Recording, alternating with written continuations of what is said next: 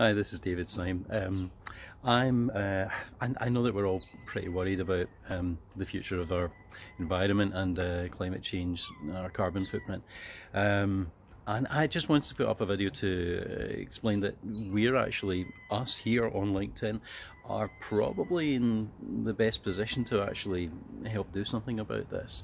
We run businesses, we have employees, we have travel plans, we have we impact the environment in a number of ways, quite large ways that individual consumers do, but not to the same extent. And we also, with our businesses, with our organisations, we have power to do something about this.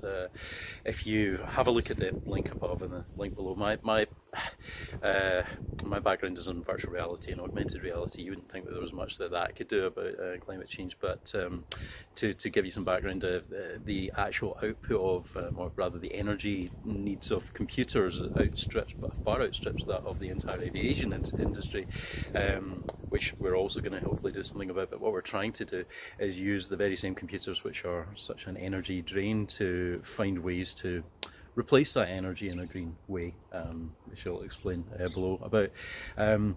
I think it's important to understand that governments, they come and they go. Our current government has just raised the VAT on solar panels to 20% from 5%.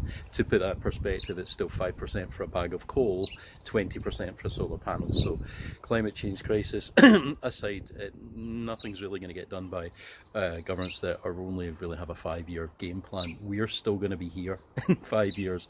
Our children are still going to be here in 50 years. So we're in a position to do something about this, so let's have a think about this. Even small things for us could be big things for the world. So yeah, maybe we'll have a chat about this in the comments below and see what can be done. Anyway, I look forward to hearing your thoughts.